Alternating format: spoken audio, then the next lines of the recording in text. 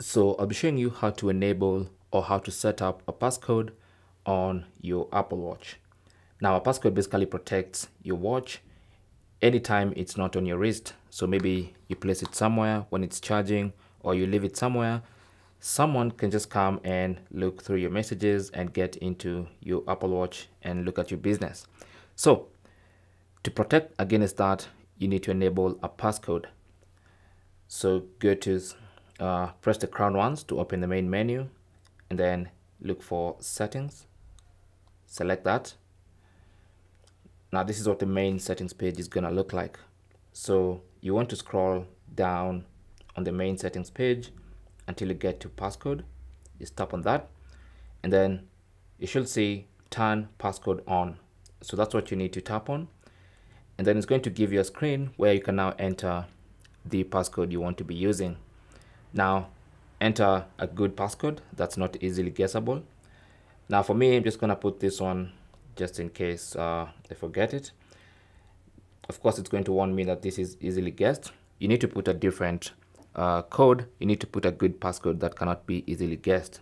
But for me, I'll just continue, and then you need to re-enter the passcode you selected, and then it's going to do its thing. Now the passcode is set up, as you can see. So it currently says turn passcode off. That means passcode is already on, and you'll notice it's on anytime you maybe place your watch somewhere and you try to access it. It's going to ask for a passcode. Okay, so you can only see the watch face, but anytime you try to get into the menu, it's going to ask for the passcode, and if you provide the passcode, it's going to allow you into the watch. Okay, now you can also do this using the app on your iPhone. Just launch the Apple Watch application on your iPhone, and then scroll down and tap on passcode, and then you should see turn passcode on. So tap on that, and then it's going to ask you to enter a passcode on the watch. So enter the passcode you want to be using. Of course, you need to enter a better passcode, like I said, and then it's going to ask you to re-enter that passcode. So enter it a second time, allow it to do its thing, and that's it.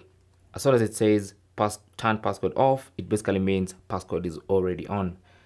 And that's basically the other way of enabling or setting up a passcode on your Apple Watch. Thanks for watching. Leave your comments and questions down below, and good luck.